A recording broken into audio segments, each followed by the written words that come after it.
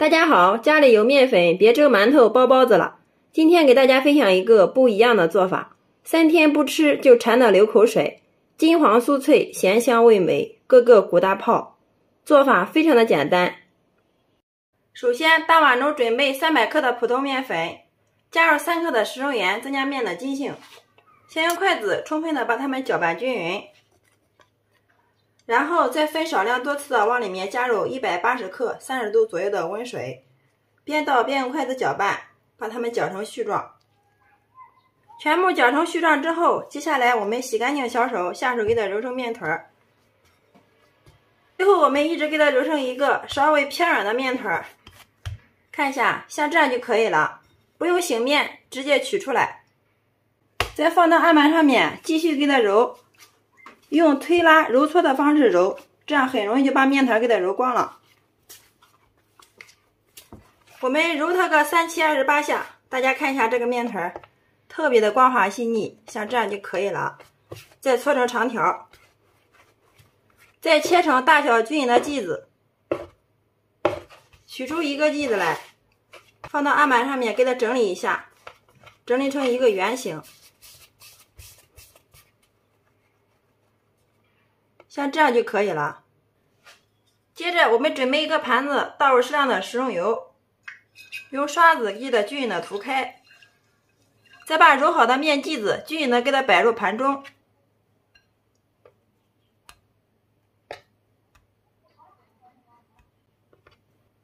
上面再均匀的刷上一层食用油，防止外皮风干。最后上面再盖上一层保鲜膜，包好之后放一旁给它醒面1个小时左右。我们也可以头一天晚上把面和好，放到冰箱冷藏醒面1个晚上，第二天早上直接拿出来就可以做了。这个时候我们的面剂子已经醒发好了，看一下，特别的有延展性啊，用手轻轻的一拉，怎么拉都拉不断，像这样就说明可以了。接下来把盘子里面多余的油给它倒在案板上面，用手涂抹均匀，我们来做一个油案，然后取出一个剂子来，稍微用手给它拉长，放到案板上面，再压扁，压成一个长方形。接着再用擀面杖上下给它擀开，擀的时候尽量给它擀薄一些，千万不要给它擀烂了。一直给它擀到能隐隐约约看到下面的案板就可以了。接着我们从一头给它颠起来，两边给它对折，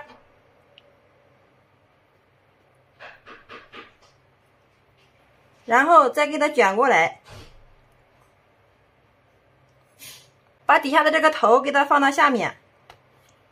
好了，像这样一个生胚就做好了，大家看一下这个泡鼓的大不大。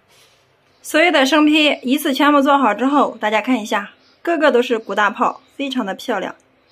好了，像这样就可以了。然后电饼铛预热，加入适量的食用油，稍微多一些，用刷子均匀的给它涂抹开。油烧热之后，下入生胚。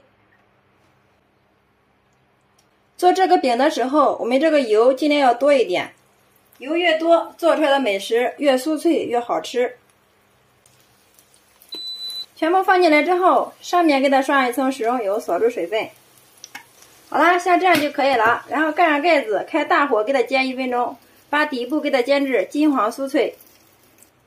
1分钟之后打开盖子，哇，非常的漂亮。大家看一下，透明的，非常的薄呀。我们给它翻个面。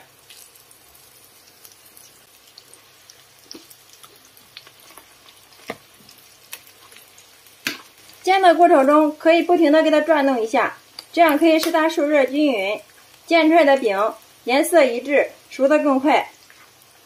好，时间到，打开。哇，真的是太漂亮了，金黄的。再给它翻过来，看一下另一面也是非常的漂亮。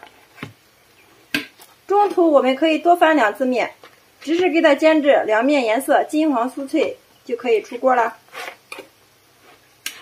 全程大约煎了5分钟，一直煎至所有的小饼表面颜色金黄酥脆，像这样就说明熟了。然后我们给它盛出装盘。好了，像这样一盘非常好吃的吊炉饼就制作完成了。大家看一下这个颜色，金黄诱人呀，非常的漂亮。再听一下这个声音，非常的酥脆呀。哇，真的是太香了，馋得我的口水都流出来了。看一下，里面的层次非常的丰富，像纸一样薄呀。哇，忍不住了，先来替大家尝一下。不用我多说，大家听到声音就知道好吃不好吃了。咸香又酥脆，就是不吃菜，空口也能吃上2-3个，真的是太香太好吃了。非常的柔软又劲道，即使凉了也不硬。在外面卖2块钱一个的吊炉饼，在家做成本不到5毛钱。关键是自己在家做的，干净卫生，经济又实惠。做一次让家人吃个过瘾。喜欢的朋友可以收藏起来，有时间做给家人尝尝吧。吊炉饼这样做比包子油条还香，比馅饼简单，保证让你吃一次就念念不忘。好啦，今天的美食就分享到这里啦。如果你喜欢的话就收藏起来，有时间做给家人尝尝吧。喜欢我的视频记得关注、点赞、留言、转发哟。非常感谢你的观看与支持，我们下个视频再见。